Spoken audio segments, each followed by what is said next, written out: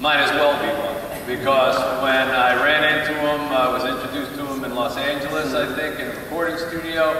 And if you want to know about pressure, they said, we're going to introduce you to the winner of The Voice. Tell him what it is that you want him to do. You sit down with a talent like this and his mother,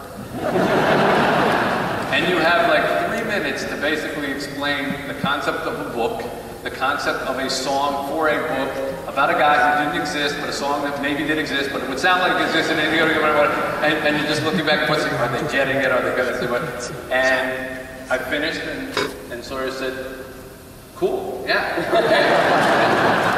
And you've written a beautiful song, which is a love theme for the two characters in the book, Frankie and Aurora, his wife, which you're going to do in a second.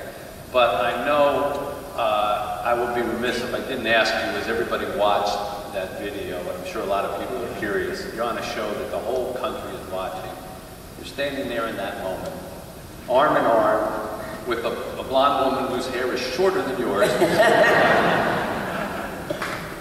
When they're about to say the syllables, you know, is there a voice from you going, Sawyer, Sawyer? I don't really think so. I was really just kind of caught up in the moment and wasn't really like going over it in my head too much. But yeah, it was great. I mean, it was also a little confusing just because like after they had people coming out and they had me like singing my song while my parents were like hugging me. So right. But yeah, it was great.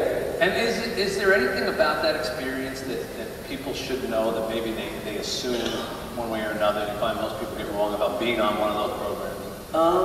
I mean, it was just such a great experience, and I think a lot of people don't like realize like when they're watching the shows, these are real artists, and they're not just a voice. They are like my season had so many songwriters, and like hearing them was amazing, and they have such great talent that doesn't always come through in the TV. Yeah. Well, you are a songwriter. Yes, a phenomenal songwriter. I've heard some of Sawyer's songs, and those of you who have gotten his albums before know that. Can you explain are you still 17? I'm 16. 16.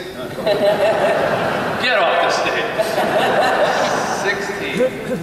Where do you get this maturity in your songwriting and in your singing? I mean, there's nothing wrong with being 16. It's just you haven't been around that long to absorb it. I guess it's just imagination.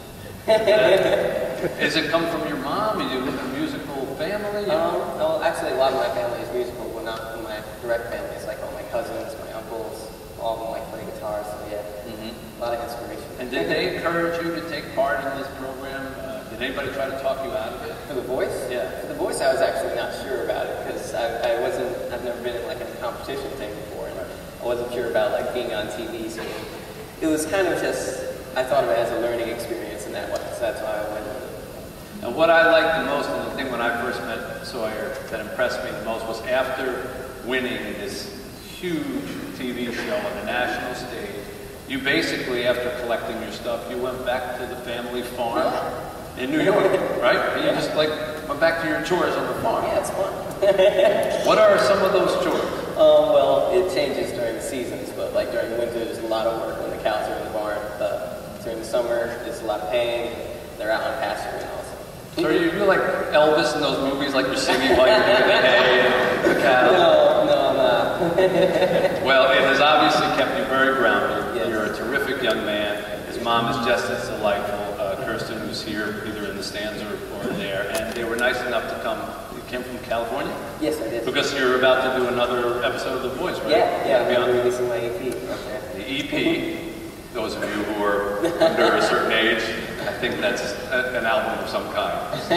Small extended play. But this song that you're about to do, which is Frankie and Aurora's love theme called Forever Wrong, is actually on the CD of the book. So it's a song that could have existed but didn't exist, about a couple that might have existed but didn't, but it has the passion of the love affair between Frankie and Aurora. I can't thank you enough for being a part of this, and all the way to Detroit to help our fellow Detroiters here. You are now an honorary Detroiter.